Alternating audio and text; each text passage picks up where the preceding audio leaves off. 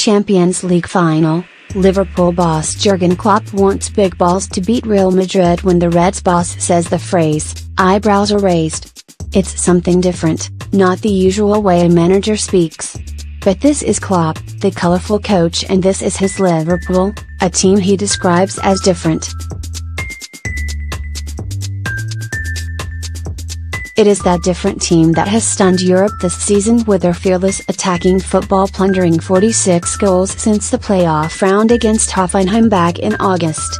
It has seen them coast past Portuguese champions Porto, dump out favourites Manchester City and blow away Roma. Many teams have played attacking football, few have done it with so much ferocity as this Red side, with Mohamed Salah, Roberto Firmino and Sadio Mane leading from the front. This one was all the time kind of a surprise, like, wow, really good, because we not only came through, it was not 0-0 there and 1-0 at home, said Klopp. The home games were like, wow, what's that? It was kind of a new level in the Champions League in these games. It was not that we're so much better, but it was so different, so brave. It was big balls football.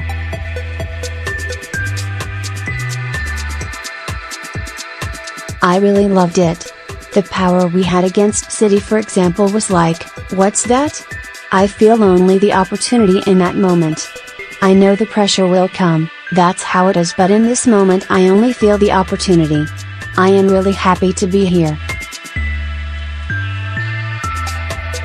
It's the club's history with the competition, their brilliant teams of the 1977, 78, 81 and 84, and the miracle of Istanbul in 2005 when Rafa Benitez's squad had little right to be winning Europe's top prize. It's the support, the feverish atmosphere that Anfield has created this season, and how the fans have fallen in love with their team all over again. The phrase heavy metal football grates on Klopp now.